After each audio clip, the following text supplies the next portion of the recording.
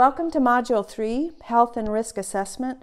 This module will explore several of the human health dimensions of rural sanitation in the Arctic, and will emphasize the importance of the active engagement of community members with scientists and professionals. I am Rhonda Johnson, and I am a professor of public health at the University of Alaska Anchorage. And I have spent much of my professional career as a primary care clinician, which is looking at individual health, disease, and treatment. And then for the last 20 years, I've been working in population health, which is where we look at disease and health across populations. And we've heard several presentations already about epidemiology, patterns of disease and health, and that's a primary science of public health. But what I want to talk to you today about is some other kinds of public health approaches in science that might be helpful for your projects. So we're going to talk about participatory approaches and health behavior change. And basically, some of the things I'm going to talk about are not new ideas, but some of them might be new to you. So we'll talk about health behavior change and social marketing, community-based participatory research and practice, and then spend a little time on some typical behavior change myths and examples, and I'll end with resources that I hope will be helpful for you. So under Nothing New Under the Sun, this article is from the 1950s in the American Journal of Public Health, and basically it's saying if we want sanitation programs to work, we need to understand the health concerns and beliefs of the people who will be using the systems. And that was important 65 years ago, and it's still important today. During that same time, there was discussion about the importance of beliefs and customs, even the ones that are not specifically related to health. And so some of the approaches we're going to talk about today are ways to think and get more information about the health belief, practices, strengths, and resources of the communities in which we're working. So let's talk a little bit about health behavior change and social marketing. So changing behavior is not just a matter of giving people new information or their willpower or just technology, because all of us are really complex and there's other factors that determine what we do and don't do. And so social change or social marketing is just like marketing that you might think about when we try to sell a product for personal profit. But social marketing is when you're trying to change behavior for a social good. And one of the ways we think about public health is that it's assuring conditions in which all people can be healthy. So we're assuming that the health of the community is a social good. So this social marketing uses typical marketing principles to influence behaviors that benefit society as well as the individual. So for example, a clean and healthy community is good for everyone. And sometimes people confuse social marketing with social media. Social media is a channel of communication, and social marketers use social media, but it's not the only kind of communication they use, and it's not the same thing as social marketing. So I want to highlight some of the hallmarks of social marketing. First is you assume that there's a behavior that you want to change. In public health, maybe we know we have high rates of tobacco. We want people to stop smoking. Or we know there's high rates of obesity. We want them to increase their exercise or change their diet. So there's some kind of behavior we want to change. There's also all kinds of theories. This is a typical or a different kind of public health science. And health behavior change, there's theories for individual change, family change, community change, societal change. And there's different theories for depending on what level you want to have the behavior change. You also have to decide who you want to change. Is it policymakers? Is it local community people? Is it decision makers? Is it healthcare providers? You have to decide who is the focus of your behavior change. And then you do intensive research. You talk to those people, you read about those people, and you try and figure out things from their perspective, not yours, whatever your disciplinary expertise is. And the outcome is your plan to get your message across. And this social marketing is used often in public health and environment, and it's often combined with this CBPR, and we'll talk a little bit about that in a minute, community-based participatory methods. So remember, it's all about behaviors, and there's some behaviors that we want people to stop doing, to reject or abandon. And here's some examples. We don't want people to throw out gray water out the window, or maybe we want them to do what they're doing a little differently. So if you're going to reuse gray water, don't use it more than this many times. And there's some things they might be doing good that we want to reinforce, like scrubbing the steam bath after every use. So you have to be really thoughtful. What is the behavior you want to change, and which direction do you want to change it? You want it to go up, you want it to go down, you want it to stay the same or continue. The second part is this idea that it should be theory informed. This may not be your area of expertise, but what I want you to know is there's a whole literature and a discipline about theories of health behavior change at many different levels. And so there's a science that can help you with your messaging. And on this slide, I just want to highlight number 5 and 6. So let's say you've decided who is your audience, and you've decided what behavior you want to change, and you're trying to figure out now what are potential barriers to that change, and what are some benefits to what they're doing now, and what's the competition that they might have in their life to make that change. And the best way to figure this out is to talk to the people.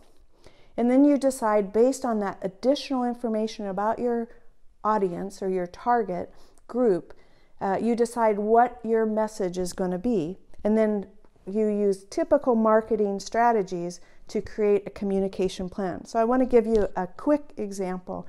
If you want to read more about it, you can see it in Dickey et al., and it's in the end resources. Basically, this was a Chinese program. It was oriented for disease prevention.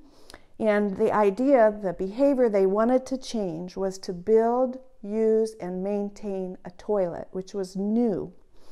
And they looked at, since this was a community level intervention, they wanted everybody to do this new behavior.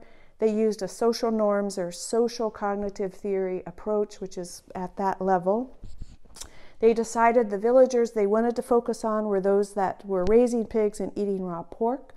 And then they tried to understand this, what were the barriers or unique contextual factors in this area. And they learned that there was distrust of outside experts. And so you're already at a disadvantage if you're coming in from the outside.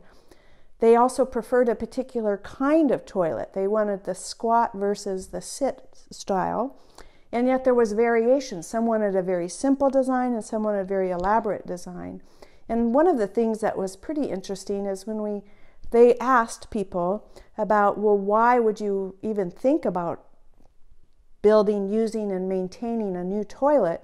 It was for convenience, for privacy, cleanliness, and progress. Nobody actually specifically mentioned disease prevention. So that impacted how they designed the introduction of the toilets to that community. First, they had examples of it because it was new to the area. They made it very fun with a kickoff fair. They had communication strategies that made it information for the community with brochures. To get over the distrust of outsiders, they engaged local people to engage with people and to be the person building. And they tested this. One of the villages, some of the villages, they did all of this stuff. Other villages, they just introduced the toilets as they usually would.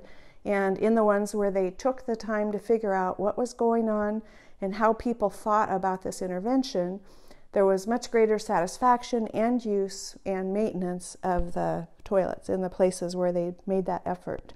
So basically, social marketing is an effective, often used framework for changing behaviors for the good. It's complementary to your technology solutions.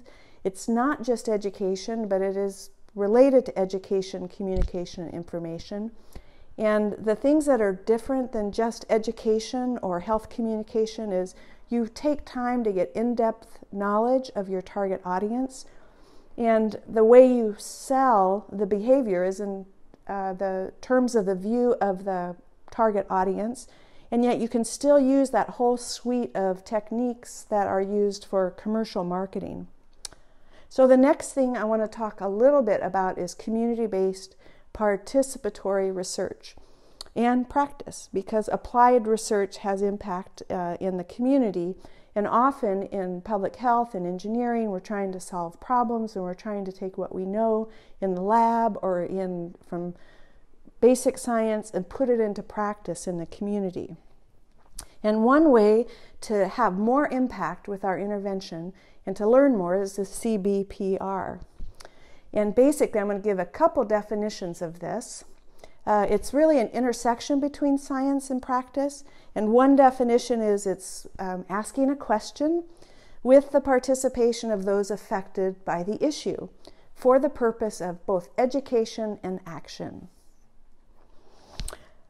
Another one is it's a recognition, since it's participatory, that you need to have formalized structures to ensure community participation. So you can't assume it's going to happen unless you put it in your process. And then the third definition is that as you engage community members in your process, it's important that they are equitably involved, that they don't just have a token role, that it's a meaningful role, and that the research topic or the project is of importance to the community, and that you're taking different kinds of knowledge, theirs and yours, together to take action for social change. And in a public health perspective, we're trying to improve health and eliminate health disparities. And a lot of sanitation projects are trying to do that as well. Just a few comments about principles of CBPR. First is, sometimes our interventions assume it should happen at the individual level, but in many settings, the community identifies as a community. So it may be more appropriate to be thinking about how to engage the entire community or the leaders of the community in your intervention.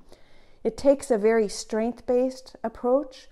In public health and epidemiology, we're often trying to identify problems and so that we can fix them. But if your community or your place is always on the bottom of the statistics, it can be discouraging to read about or know about. And so another way to look at this is to see what is going right in the community. What are the strengths of the community? And let's measure that. Again, as we said earlier, it should have partnership in all the phases, and that the learning goes in more than one direction. It's not just technical or professional expertise. It's also the outsiders, the professionals learning about what are priorities and realities for the people living in the community. And maybe as the community members learn more about the sanitation intervention, the people who design the intervention learn more about some of the realities of the life there. And you're learning information, but you're also making a difference in the community. It's really important that whatever is happening is relevance to the community, and that you have a big picture. And it's not just, we want to solve this problem, we don't recognize some of the others. And these last three are more related to research and dissemination, but the general idea is that if we take this approach, being community engaged and based and participatory, that this builds capacity on all sides and reduces dependence on professional outsiders. It ensures cultural and local competence. It facilitates sustainability, which is really important, particularly in sanitation and water, sewage management, and it enhances the fit and productivity of the programs. And we've had some failed technological solutions in lots of different places. So this can help address feelings of being manipulated from the outside by people who don't understand. So CBPR is something else to put in your toolkit.